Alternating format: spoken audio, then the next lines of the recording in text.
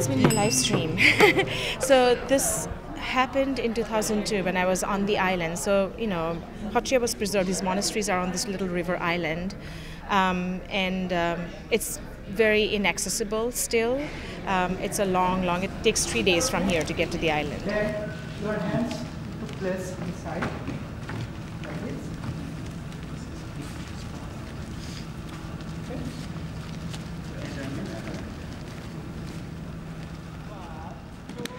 1, 2, 3, 4, 5, 7, 8. Tap, tap, heavy, tap, heavy, tap, heavy, tap, heavy, tap. So this dance form comes from the banks of the Brahmaputra River, and to bring them here to my adopted home on the banks of the Schuylkill was very, very special and very emotional for all of us.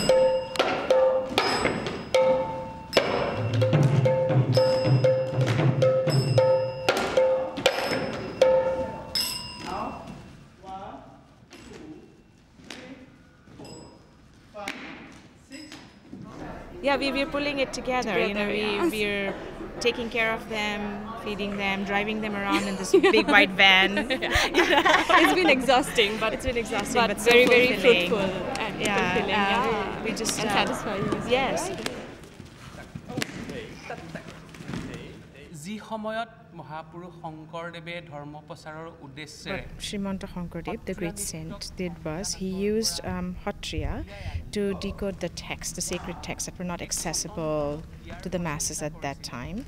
And he basically used the dance to translate or give life to the words of the sacred text, and then take that as a medium to the people to spread his message. 5, 6, 7. And he basically, espoused for a classless and equal society. 8, 1, 2, 3, 4, 5, 6, 7.